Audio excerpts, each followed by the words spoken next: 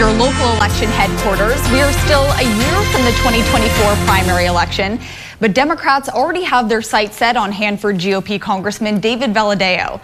This week, the Democratic Congressional Campaign Committee released the list of the districts it's targeting in 2024, including the Central Valley's ultra-competitive 22nd Congressional District.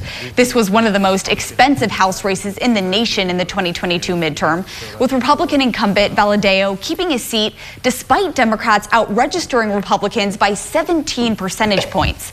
It comes as data from a national think tank shows Republicans made inroads in California's Latino majority districts in 2022, with the report specifically highlighting the Valley's 22nd district, where Latinos make up nearly 60% of registered voters. The data showed from 2020 to 2022, 10.8% more voters swung Republican in California's 14 Latino majority districts, where both a Republican and a Democrat were on the general election ticket. But analysts say this doesn't necessarily mean more Latino voters cast a ballot for a GOP candidate, and it could be a reflection of low Democratic and Latino turnout.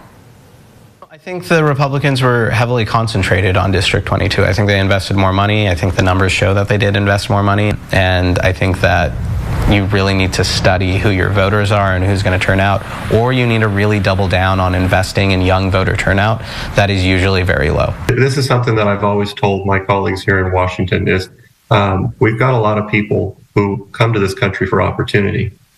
We should be talking to them. Sometimes we have to talk to them in different languages. I truly believe that the Republican Party is the party that supports people having the opportunity to be successful, work hard, keep their money, and make their own decisions and live their lives. Republicans made reaching out to Latino voters a big part of their midterm strategy, with the RNC even opening a Hispanic community center in Bakersfield just ahead of the election.